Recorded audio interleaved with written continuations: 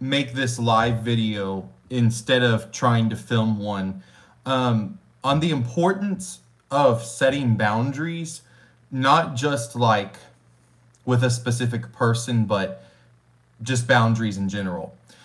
Because you can have boundaries with coworkers, friends, neighbors, strangers, lovers, all that stuff. But this example specifically talks about an SP. So there's a lot of confusion in, let me move my phone real quick. There's a lot of confusion in the manifesting community where people, when they hear things like dropping expectations, they think it means I have to be a doormat. Or if they're hearing stuff about like not reacting and all that stuff, they think that it means I have to be a doormat, and that's not what it is. So I want to, let me adjust my phone real quick.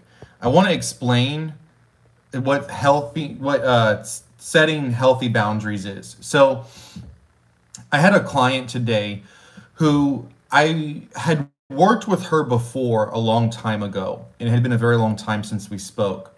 And, you know, she's with her SP and everything. And the issue is that she kind of how she described it was she said that she feels like she wears the pants in the relationship. Like, so her backstory, her perception on her SP, right? I mean, worked on changing this perception. Her perception on her SP, just from what was showing up, the perception she kept solidifying was, you know, he has a lot of emotional baggage. He grew up in an abusive family. His exes treated him terribly, all these girls that he was with. So he was just one of those people that was stuck very much in a victim mentality, right? So what happened was, in this relationship, he was always very emotionally reactive. So in other words, he was always a crybaby is the best way to put it. Like you've seen in some of my live videos, he kept making her the object of his attention. So in other words, I need her to show up and act this way in order for me to feel better, is how he was treating her, right? And you see, I want to talk about in this video the difference between what empathy and compassion are. And empathy is something that a lot of people should not be going for. Empathy is a defense mechanism. Empathy is something that you don't want to walk through life with it. You want to walk through life with compassion for others, not empathy. So empathy, let's explain it real quick. Empathy is a defense mechanism that we learn, whether we learn it through our parents, whether we learn it through bullies at school, maybe somebody in our reality who's mean to us. So this is what empathy is. Empathy is where I calibrate my emotions to the reality around me. I keep letting everything around me affect me. But more specifically, empathy with people is I learn as a defense mechanism, I learn to calibrate my emotions to the person who caused this fear or whatever it is to match theirs. So an example, let's use a child growing up in an abusive household. So a child growing up in an abusive household, an example would be, let's say they have an abusive parent, abusive mom or dad, whatever, right? So we'll just use mom. Okay, so mommy's very abusive, right? So the child learns empathy. So empathy, they learn to calibrate their emotions to where their mom is on the emotional scale. So if mom's angry or flustered, the child learns to be afraid. They learn to lower their own emotional well-being down to match their mom's in order to avoid conflict or things like that. Another example would be a child who undergoes really bad bullying, right, in school. The child learns to be on the lookout and to be afraid of the bully. So every time the bully shows up, let's say the child was happy, then they walk around the corner and they see the bully, then they're all scared and tense, right? And they try to be all passive and, you know, very, very passive so the bully won't bother them. So empathy. You see, the difference between empathy and compassion is compassion says, I understand where you are, but I'm not going to lower my emotional well-being to match where you are. I'm going to be over here where I'm at, and I still understand where you are, and where you are is valid, right? But I'm not going to go down there and join you down there emotionally. But you can come up here with me whenever you're ready. That's what compassion is. Empathy is a defense mechanism. Empathy is something that, especially in modern culture, people really like to romanticize empathy. Kind of like mental illness, how mental illness for some reason is being romanticized now, or mental disorders. So empathy is something that is romanticized because people think it's a virtuous trait. It's so virtuous and kind of me to lower my emotional well-being and take on the low emotions of others to match where they're at. It doesn't get you anywhere. You don't want to live life through empathy. You don't want to teach your children empathy. You want to teach them compassion. Compassion still understands, I can see this person is in distress. I can see they're in a low emotional state. I can see they're struggling right now. I understand where they're at, and where they're at is valid. Compassion is good, but I'm not going as my divine right. It's my divine right to be happy, to feel good, just like it is for everyone else. I'm not going to lower my emotional state down to where you are to match and meet you. But you can come up here with me whenever you're ready. That's what compassion is. So let's get into the story.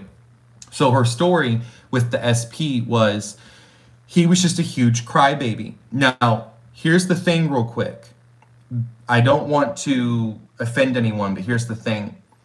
A lot of people who have been through some sort of emotional trauma as a child or in their adolescence, a lot of people who live in victim mentality actually don't understand that they are usually, not always, but usually end up being manipulators. So let's talk about what happened with him. So because he had a rough time growing up and he had rough relationships with all these girls that he was with, my client, who is the girl, her SP is the guy, and it's the guy that has all the emotional baggage and all that stuff, right? He's the one that's in the victim mentality. He was always emotionally manipulating her. You know, "Oh, nothing I ever do is enough for you. It's just like all the other girlfriends." He was always gaslighting her, always doing this stuff, right? It's manipulation. Unfortunately, a lot of people who've been through trauma, again, I'm talking about just this specific set of what we're talking about, don't realize they're actually manipulators. Seriously. Because what they do is they get the sympathy votes from everyone because they think that for validation, I need the sympathy, the pity, the coddling. So what she told me in the story was that he's always a crybaby. He's always reacting and freaking out and takes everything personally.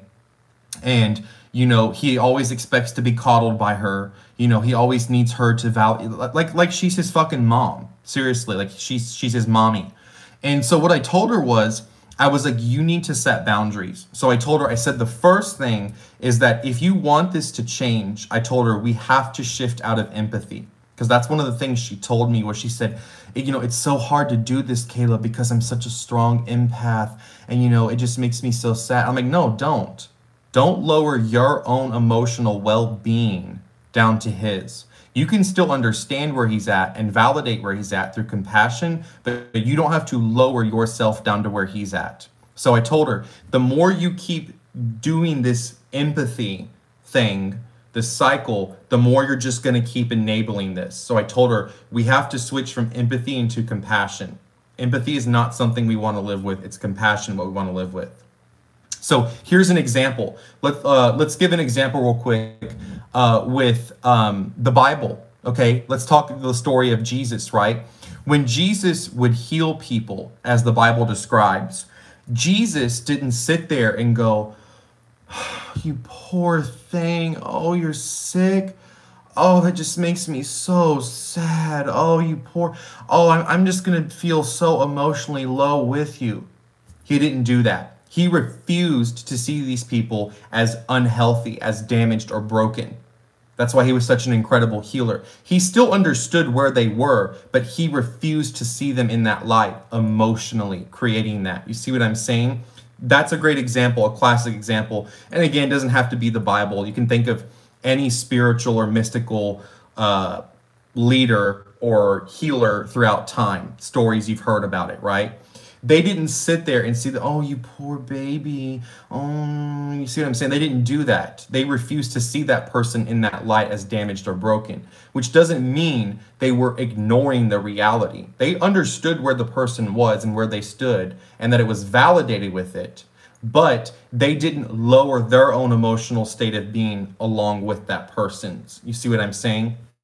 So in the relationship, he was just a big crybaby, always emotionally reacted. He always needed her to validate him and act a certain way to feel better about himself and, to coddle him and to be his second mom and wipe his ass, all the typical stuff, right, that a manipulator will do who lives in the victim mentality, gaslighting, all that crap. So I told her, you have to set the boundaries is the first thing. Now, he freaked out a couple of days ago and he called her. And he was really upset about something. She had no idea what she did this time. And she was just like, he's going to call me tonight. And she's like, whatever happens, happens, right? And I told her, I said, listen, on the phone, set the boundaries with him. I said, I don't even care if he retaliates and says that he's breaking up with you. It's the perfect opportunity for you to fix your perception, to focus back on you, and you can still get the relationship exactly as you want. I said, just let whatever happens, happens.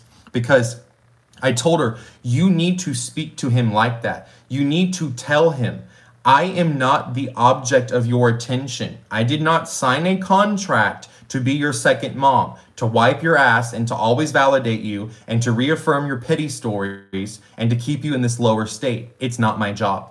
And I told her, after you say what you have to say, it's done. Like, not the relationship, just say what you have to say and end it right there. And if he wants to end it, great. She can still get the relationship exactly as she wants. And he can completely change. But I told her, just whatever happens, happens, right?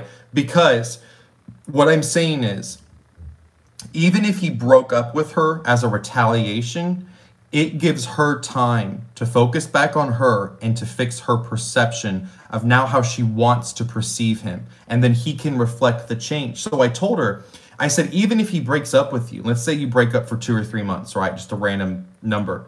We're just guessing, right? Who knows? I said, even if he does, and you start to change your perception and, focus on you and caring about how you feel, I said, when he comes back, you could find out that he went to therapy and he started, getting help for himself. I said, you could see an amazing transformation. Amazing. You see what I'm saying? I just wanted her to understand, though, the more you keep enabling this behavior through empathy, and it's anybody's behavior. It's not just an SP. It could be a coworker, a friend that you have that's toxic and always complains. The more you keep enabling it through empathy, the more it will keep coming out. So another great example of this is Abraham Hicks teaches this very well in her teachings. She says, when you look at somebody through the eyes of empathy, what you keep doing is you keep focusing on the problem. So you keep seeing them as damaged and broken and needing to be fixed, which just creates more of the problem. Instead of looking at them through the eyes of compassion, which is what you want to look through, which is, I understand where you're at is validated, but I refuse to bring myself down there with you. Because if I understand I'm creating my own experience, well, if I lower my emotional state of being down to where you are to meet you, through empathy, then what is that going to get us? Nowhere. You see what I'm saying? So it's a huge difference. So just understand that empathy is definitely something that you want to get rid of. You really, really, really do. Empathy, you want to teach your children compassion, not empathy. Empathy is where it's your divine right to be happy, to feel good. Seriously, it's your divine right.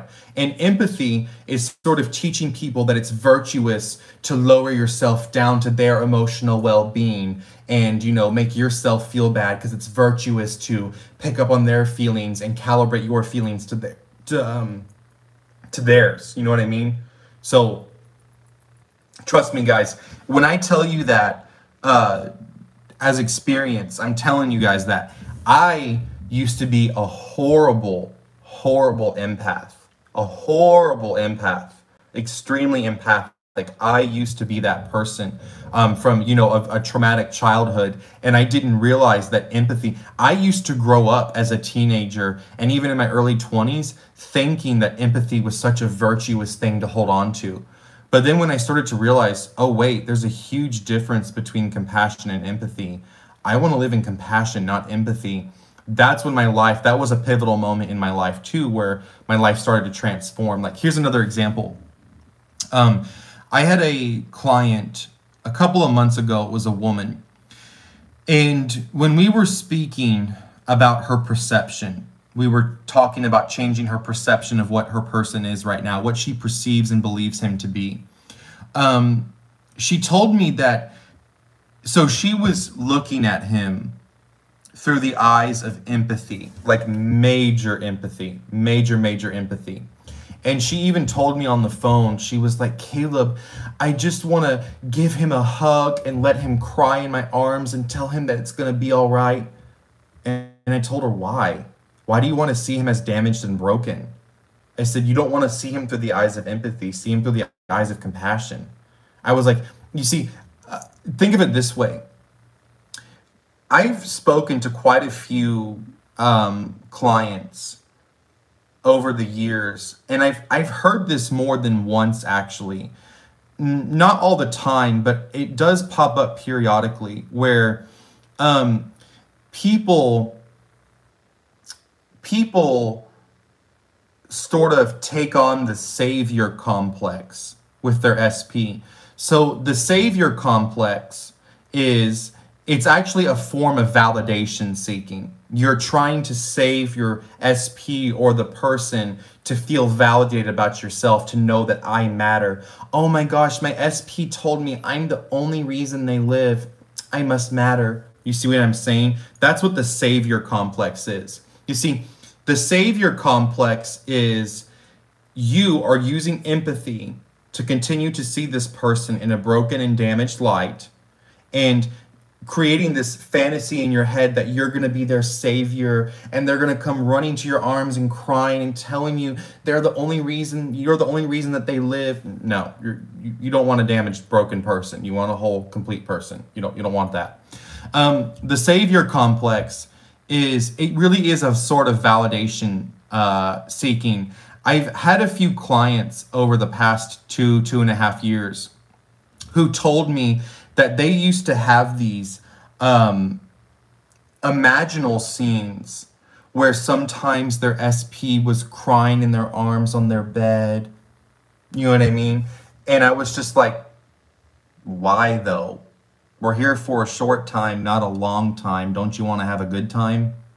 You see what I'm saying? Like, why would you want to see them in that broken, damaged, emotionally unstable light? Now, again, I'm not saying that if you get into a lifelong relationship, right? I'm not saying your SP will never have moments where they don't cry or you don't cry, right? Maybe you find out a family member dies, right? I'm not saying that. But the savior complex is kind of like these people who are just like imagining their SP is hugging them and crying. Oh, you're the reason I live and you emotionally saved me. And a lot of people through the savior complex don't realize they're just seeking validation. It's a form of validation seeking. Oh, if I can show up and save this person, then I can feel like I matter.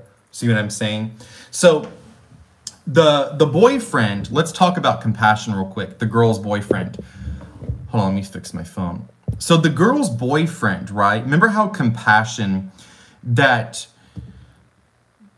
notice how with compassion says, I understand where you're at, right? You're not being delusional. You're not denying. You're not pretending that you can't tell somebody obviously is not distressed, right? That's not what compassion is. Compassion is, I understand where you're at, and where you're at is validated. I'm just not going to lower myself emotionally to where you're at.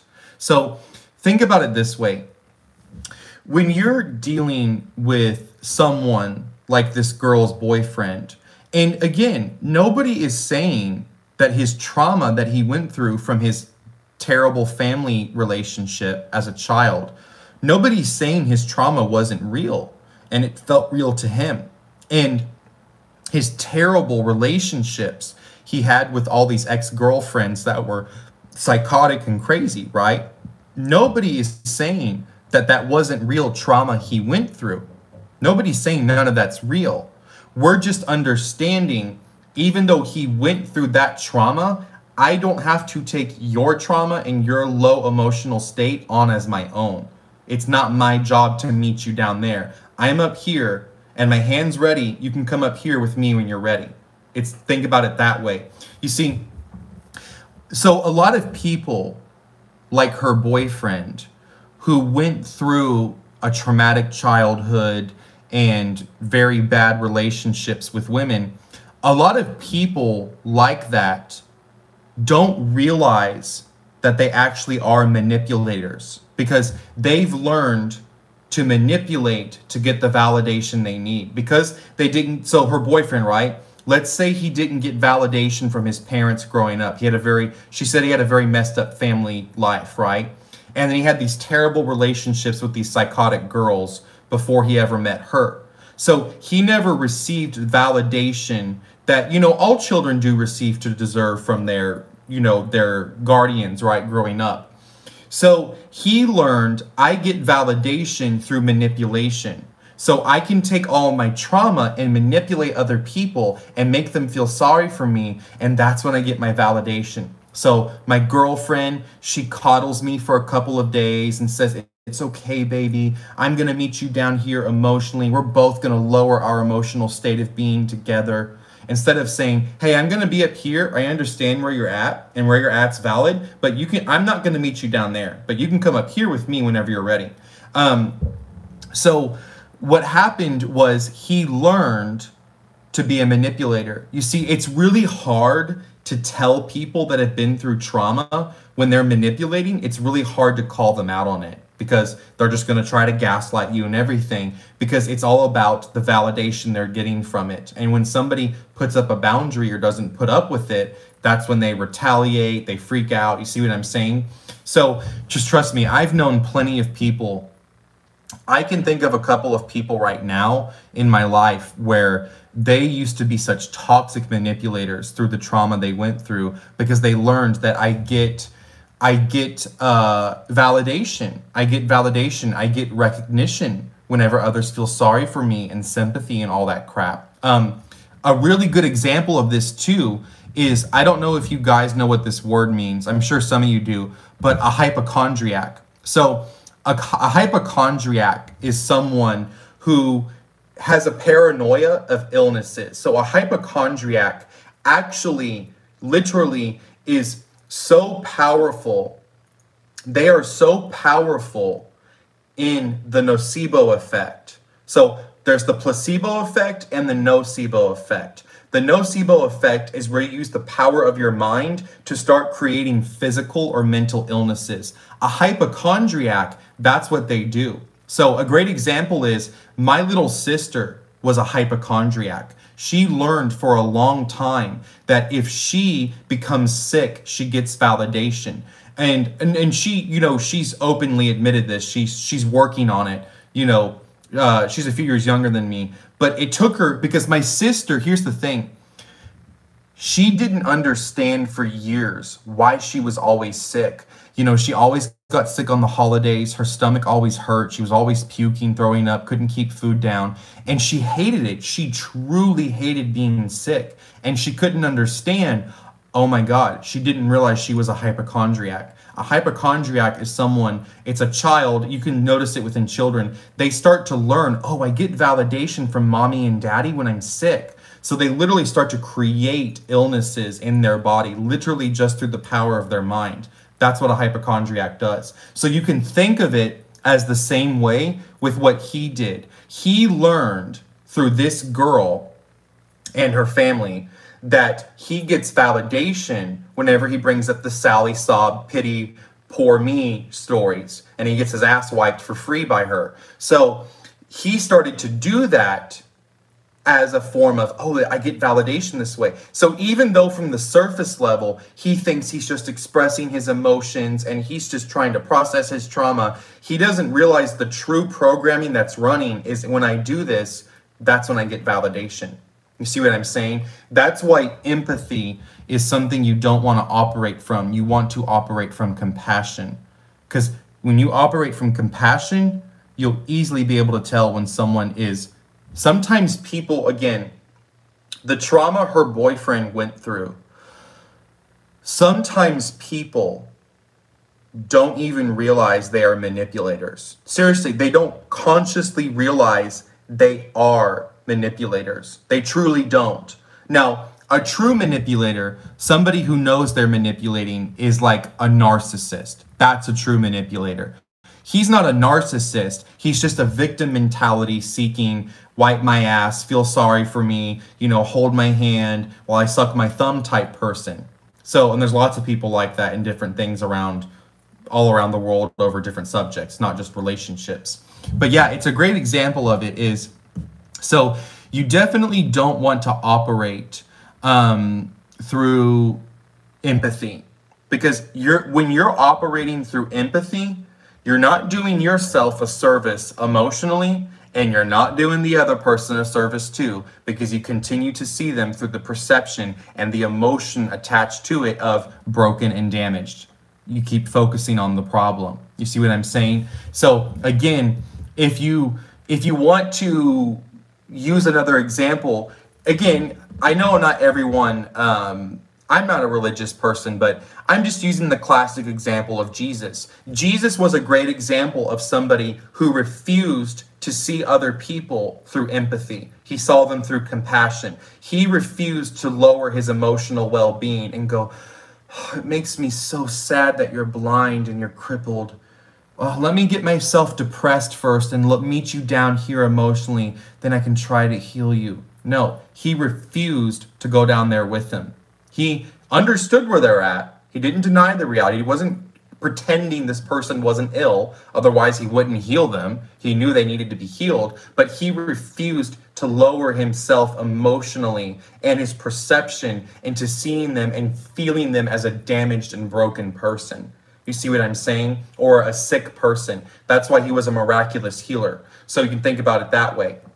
So yeah, trust me, this blew my mind. When I understood the difference between empathy and compassion, it was a huge wake-up call for me in my own life, because I used to be a horrible empath.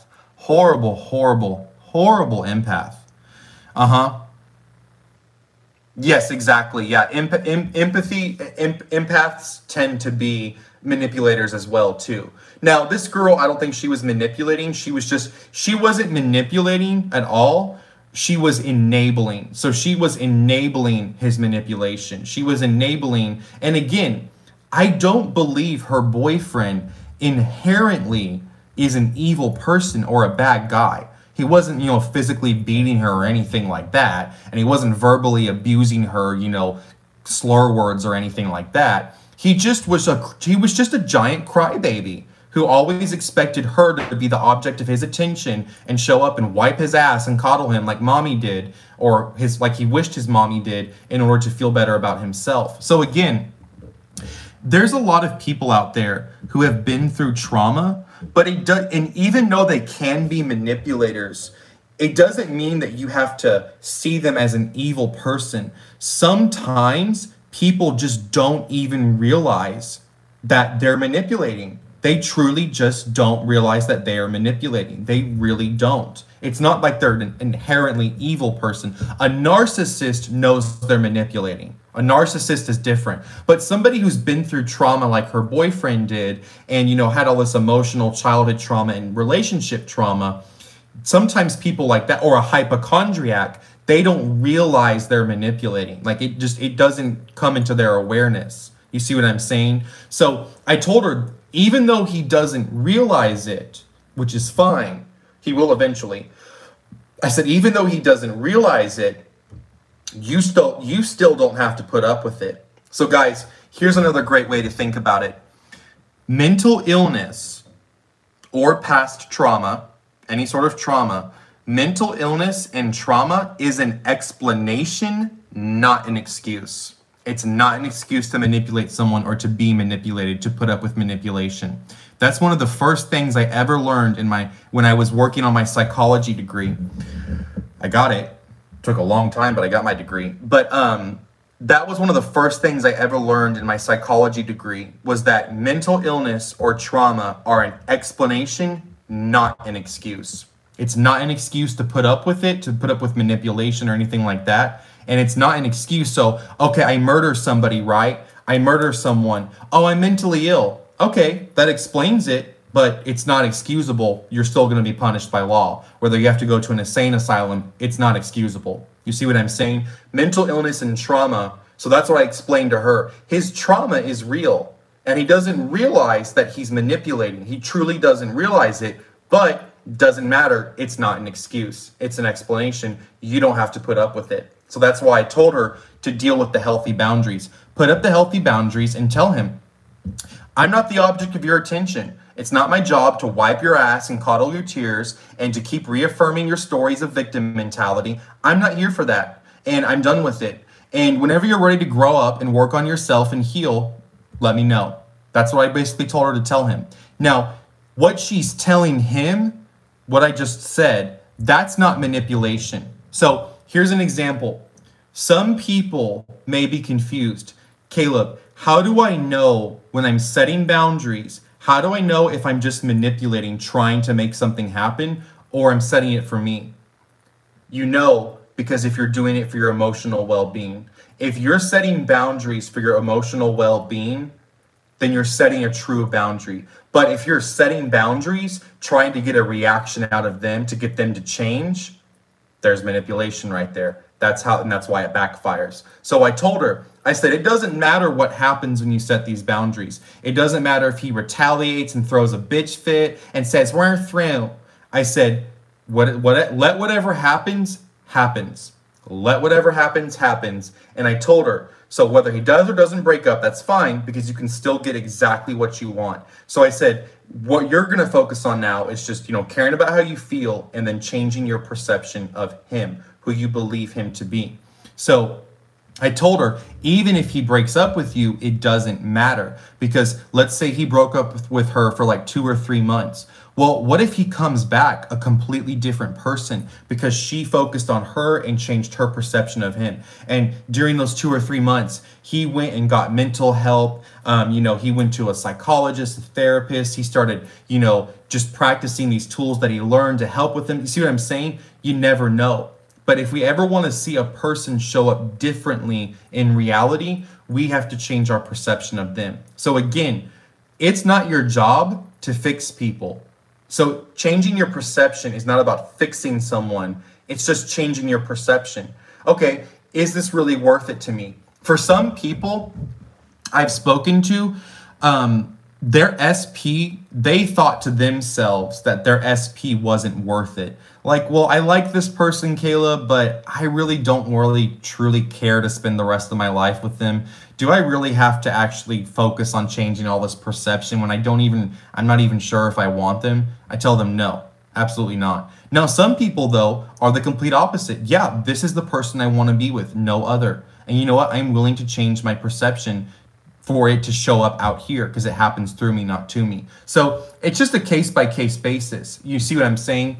So it's just, you have to understand, the more you keep seeing people as damaged and broken, the more they're just going to show up as damaged and broken. So there's a difference between understanding where somebody is right now and wherever they're at is validated, but you don't have to lower yourself emotionally to where they are at in order to understand where they're at. You see, empathy is a trait. Again, I've said this earlier in the live. Empathy is a trait that for some reason is like glorified, kind of like for some reason all of these young kids nowadays on Tumblr and Reddit just love to glorify mental illness. It's like a competition to see who has more anxiety and more OCD and more mental illness. It's weird. I don't know why we're in a culture that does this, but it's empathy is one of those things that's seen as like this virtuous thing.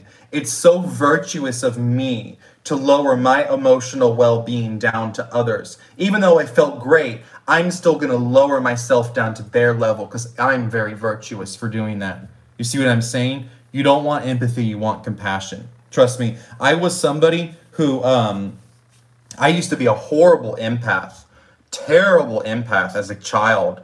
I mean, horrible, horrible empath. Like, I was just,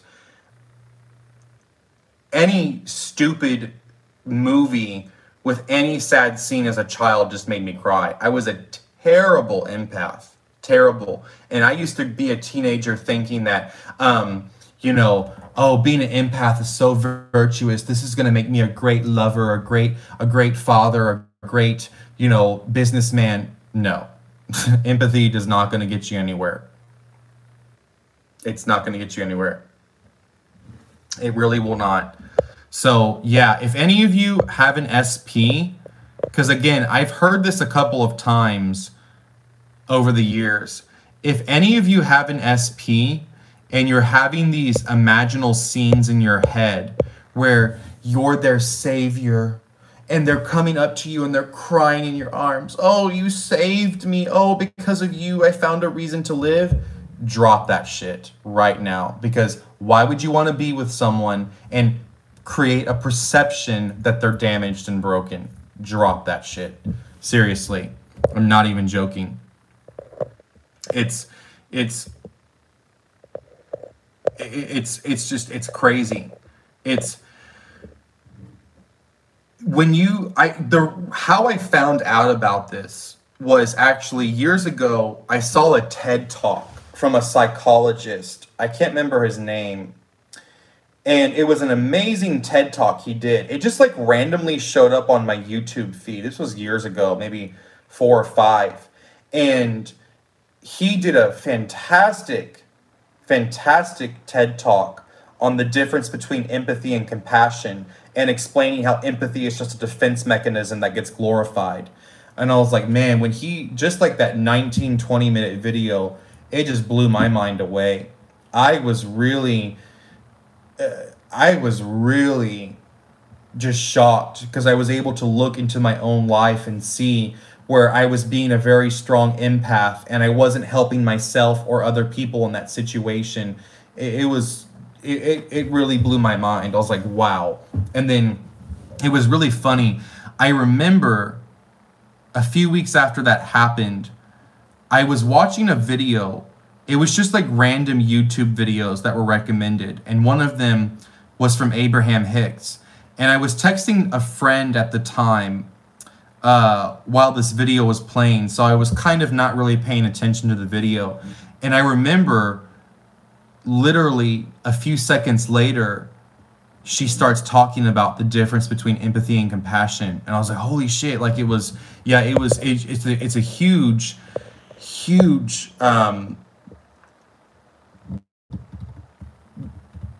revelation. If you're someone who's a strong empath and you start to understand the difference between empathy and compassion, it's a huge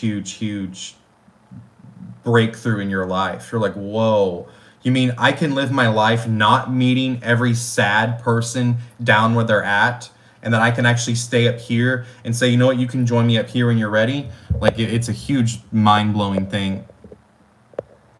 Yeah, like what JC said, I remember as a teen, all the damaged, dramatic girls got all the attention, which creates even more, because it signals who is the biggest mess gets the most. Yeah, exactly. You see, that's one of the bad things about social media. Social media, for some reason, is used now to just like glorify mental illness. Like, here's an example. I saw somebody on my Facebook the other day, a friend of mine, I don't remember who the person was. They shared a meme that was talking about anxiety and stuff, right? And the page that posted the meme, I clicked on it, had like 140,000 likes, and it was called something like Anxiety Central, where it's all just pity, reaffirming I'm a victim BS. And I was just like, oh my God. I was like, people enjoy being miserable. They love waking up every day and just being miserable. It's insane. Really is insane. Very, very crazy. Yeah, exactly. like Amaya said. It's really just a matter of understanding I don't have to lower my emotional well-being to where other people are. It's just I don't have to use an emotional well-being. I don't have to like lower my emotional well-being down to something. It really is quite odd.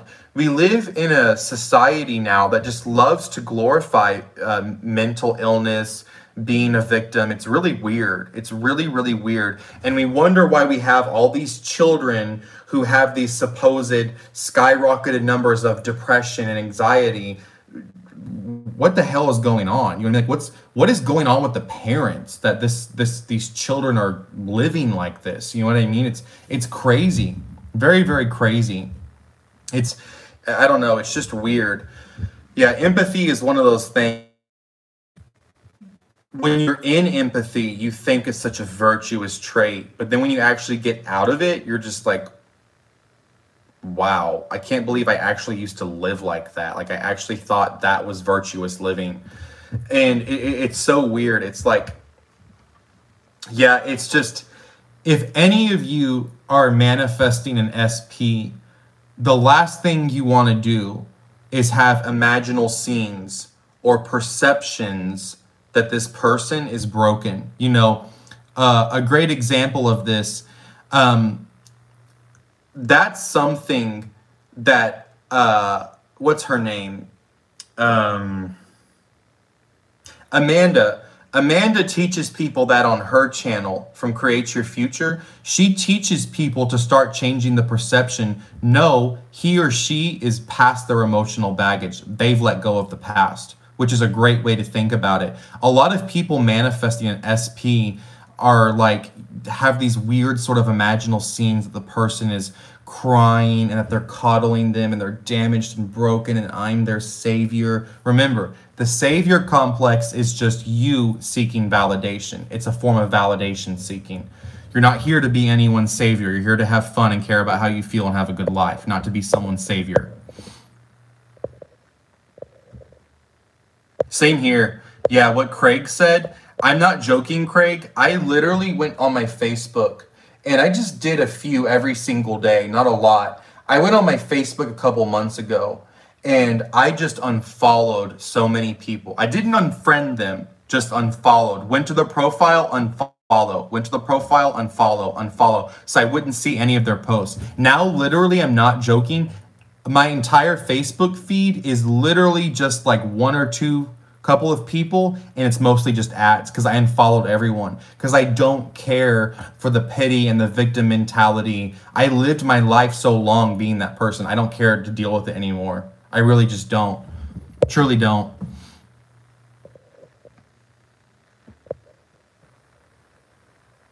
Yeah, exactly. Yeah, and that's actually what we talked about, Craig, me and this client. We talked about the whole twin flame and how toxic it is, you know. Oh, well, you know, we're in separation right now and oh, we're both damaged and we're broken. Yeah, it's just like, oh my God. It's crazy. Really crazy. Yeah, I literally don't I don't do any anytime I see someone on Facebook, I don't follow many people anymore. I just kind of unfollow them after, if I see a stupid post, unfollow. Like, I don't care. I don't care. I don't care. I literally do not care. I just don't even care to see it. So I think I'm following now like 3 people because I just don't care. Those like the last 3 people left on my Facebook of all my friends and family who don't post some sort of pity crap.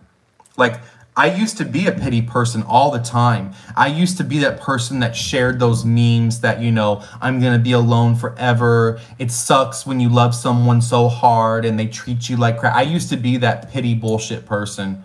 And then I woke up one day and was like, wow, I really don't want to be this person. So I started working at it one day at a time. Yeah. Yeah, exactly. Oh, she did. So Rochelle posted a video like that too, Rachel? Well, that's cool. I really like Rochelle a lot. She's really cool. Her channel's tiny, but I like it a lot. She's got a great channel. Yeah, it's weird. It's like these people want to manifest an SP, but they want to imagine their SP as something broken they have to fix. Why? I don't want that.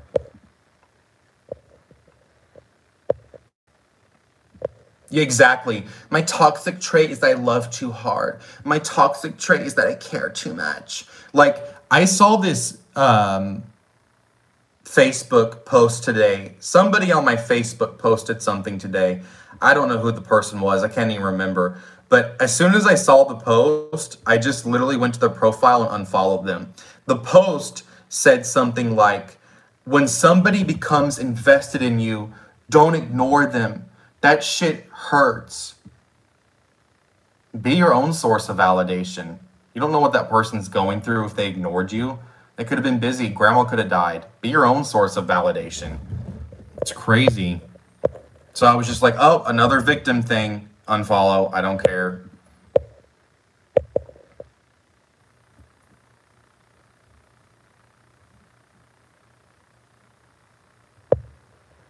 Exactly.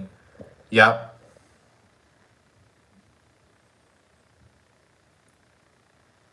Yeah, you don't want to be, you don't want to be you don't want to fix someone. You didn't sign a contract that you're going to fix your broken SP. Where the hell is that going to get you? That's not a fun relationship. Why are you desperate to manifest something that's broken? It's like you saying, "Oh, I want to manifest that new Corvette." But the engine's gonna be completely shot and destroyed and cost $8,000 to fix. Man, I can't wait for it to show up. And then it shows up and you're like, damn, it's broken. Why would you want to manifest someone you keep perceiving as broken? So that's what I'm saying. You see, and I think that's a really, I think it's one of Amanda's better teachings. Like, it's one of her teachings that stands out. Amanda from Create Your Future, because you guys know her intentions. You know, Amanda teaches people to change their perception of someone. And one of her highlighted teachings, I think, that she teaches people when they're manifesting an SP is absolutely not, we're not dealing with baggage. Nope. He or she has moved past their emotional baggage and they're healthy and they're stable. She teaches people that. She's been teaching them since the very beginning of her channel. And that's a very powerful perception you need to keep about your person. Again, it doesn't mean that your person's never going to have a bad day or cry or be sad, just like you won't. But you don't want to manifest in a person that's been that's showing up based on a reflection of a perception of damaged and broken. You don't want to do that. So it's, if anybody's manifesting an SP, that's a great perception to hold, that they're whole, healthy, and complete, and they've gotten past any emotional baggage, or they've let go of their past. That's a great perception to have. I don't listen to Adele. Sorry. I mean, I know a few of her songs just because you can't escape them, like they play everywhere, but I don't listen to Adele. Sorry, Craig. Although I did see that one funny meme on YouTube where she was like, "Am I going to collab with Peppa Pig? No." Or something like that, she said. When people were asking her if she was going to collab with Peppa Pig, I thought it was a pretty funny meme. I think it was like recorded from her live video or something like that. But yeah, I don't listen to her music. But honestly, I just don't listen to a lot of mainstream music. You know, there's a lot of, I do listen to, a pretty broad spectrum of music. So it's not just like one, genre of music. But usually, even the people I listen to aren't really people that are super huge. Like, there's this English singer that I really like a lot. She's a pop singer. That's like an example of like a pop music I would listen to.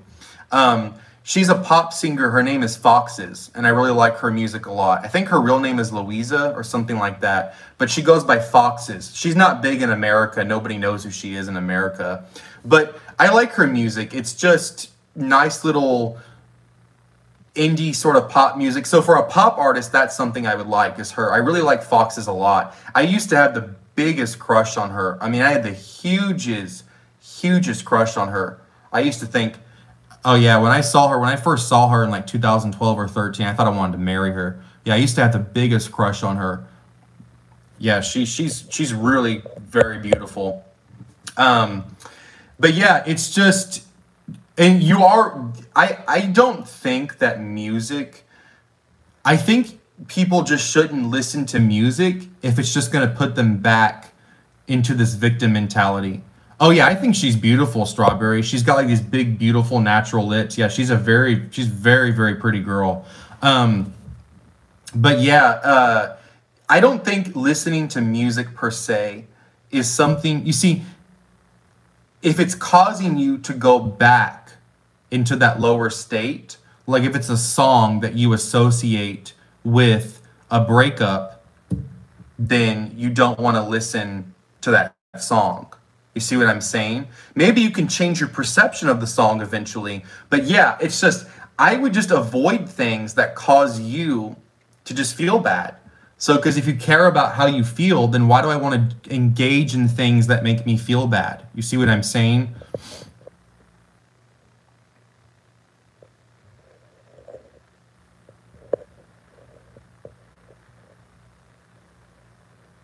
Um, what is that? Yeah, I don't listen to Adele. I didn't say anything's wrong with her. I just don't listen to her. There's a lot of singers, like, I don't even listen to mainstream radio. Like, every now and then I'll turn in and tune into mainstream music, and like it's been like a year or 8 or 9 months, and like I don't understand or even know who any of the people are. Like every year there's just more and more artists where I'm like, I don't even know who the fuck these people are. So it's nothing personal against those people. I just don't keep up with it. That's all. I just don't. You know, sometimes I know some of their songs just because like I heard it like in a supermarket or a restaurant or something. But yeah, I just I used to listen to a lot of mainstream music. I just don't anymore. I don't know. I just listen to my own music now for some reason. Just like I used to watch TV all the time, and I haven't watched TV in years. I moved into this new house in February, and I've turned on my TV one time. Just sitting on the TV stand collecting dust. I've literally turned on the TV one time. I just don't watch TV anymore at all. Just watch stuff through my phone.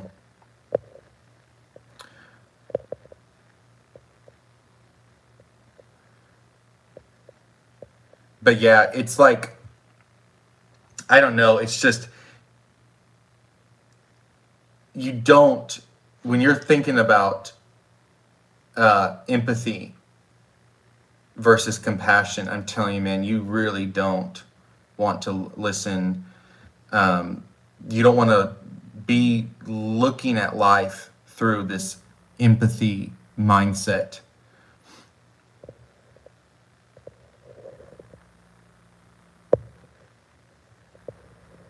Yeah, exactly.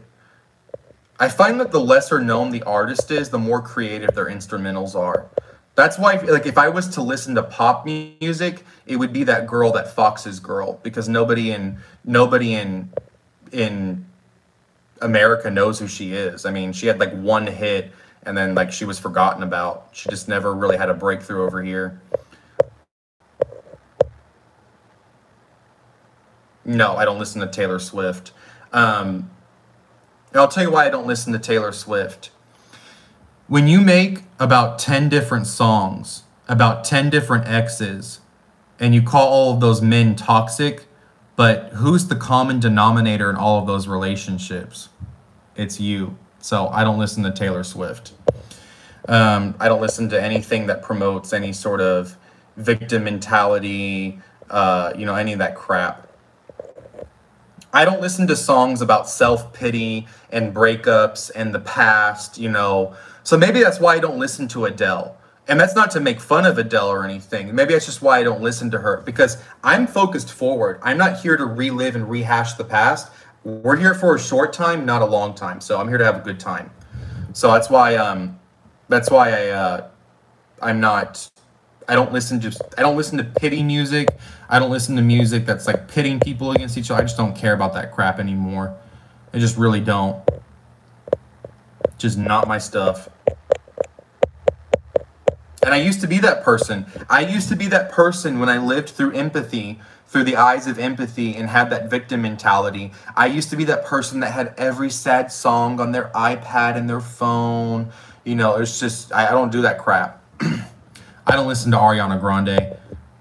I can't even understand what she says. Like, I don't, I've heard a few songs of hers because I can recognize her voice. I can hear her voice.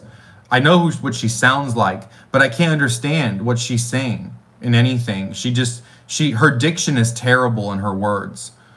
Very, very, very bad diction. I used to take singing lessons for 3 years.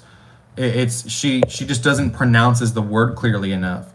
So it's all I'm like, I don't know what's being said here. Like, I want to hear the music so I know what's being said. I want to be able to understand it. It's the same thing with Sia. If you've ever listened to Sia's music, Sia's the same way. She's always like talking her house, her Sunday. Like, what is she saying? Like, what? I don't understand what you're saying. Sia's the exact same way. Terrible diction. Now, I'll tell you this. One of my favorite singers, female singers ever, is Karen Carpenter. If none of you have ever heard of Karen Carpenter, she had one of the most beautiful singing voices any woman ever had. And she died a very tragic death because she never thought she was enough. So she ended up dying of anorexia from heart failure caused by anorexia. But yeah, Karen Carpenter had a very, very hauntingly beautiful voice. Her and her brother had a band called the Carpenters in the 70s. They were very, very big, lots of big hits and everything. She's probably one of the greatest female singers that ever lived. Her diction and her vibrato were just absolutely perfect. She had an incredible, incredible voice like no other. Yeah, her voice was just like nobody else's. It was incredible.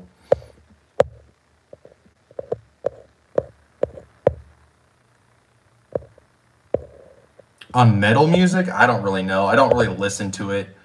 My mom, when I was a kid, used to listen to Tool growing up. I can't listen to another Tool song for the rest of my life. Crap is just, God, I can't listen to Tool ever again. No, I don't listen to John Mayer. I know who he is. I just don't listen to him. I can't even name a song. I don't think I can. No, I can't name a song.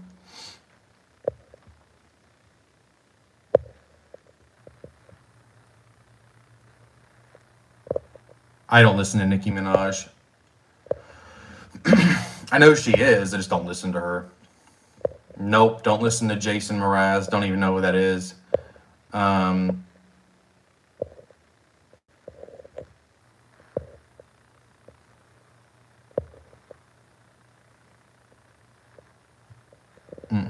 No, I don't. A barb?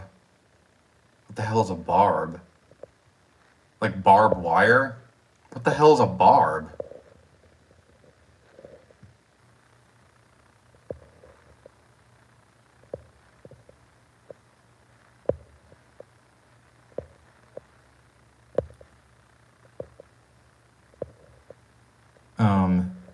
Teal Swan, she kind of creeps me out, like a weird cult leader.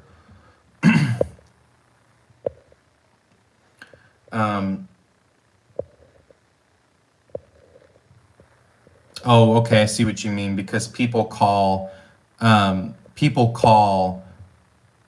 see what you mean, because like celebrities will call their fans like certain names.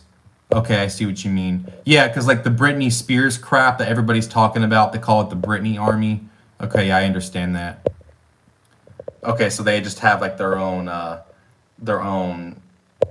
little thing they call their followers or something like that. Yeah, that makes sense. Yep. No, I don't play any instruments. These messages are all lagging real bad.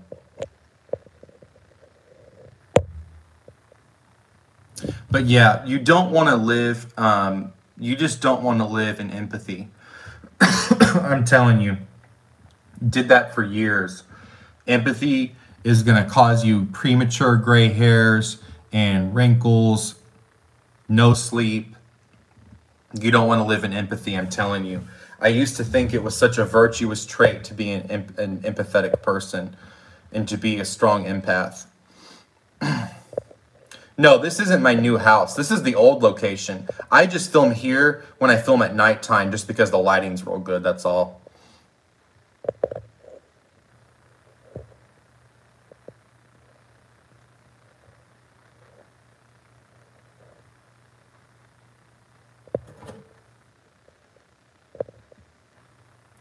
Jeez, I can't even read all these comments. They're like lagging and then it keeps jumping up and then jumping down. To feel annoyed and put something.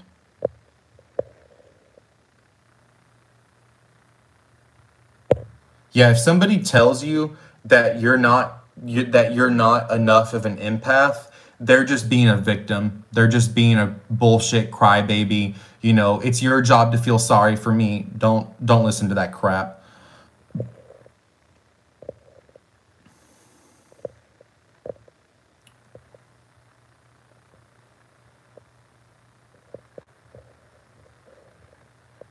Yeah, that's where you just have to change your perception.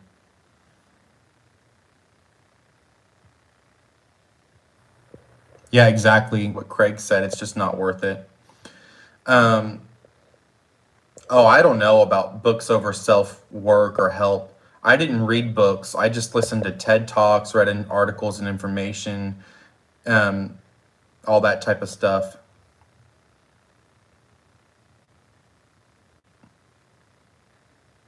I wouldn't even go for it until you've lived life through it to even try being one. Exactly what Craig said, what like Abraham Hicks says, you can't be sad enough to get someone out of their sadness. Exactly. You don't want to live life through empathy. You want to live through compassion. There's a big difference. Okay, I'm going to end the stream, guys, because I got to get going, go with a friend. But yeah, I just wanted to talk about the whole difference between empathy and compassion. You definitely do not want to live in empathy. It is something that is just, it's in no way, shape, or form is it helping you. So I'll probably be on, I don't know, I'll probably do a live later this week. Okay, y'all have a good night.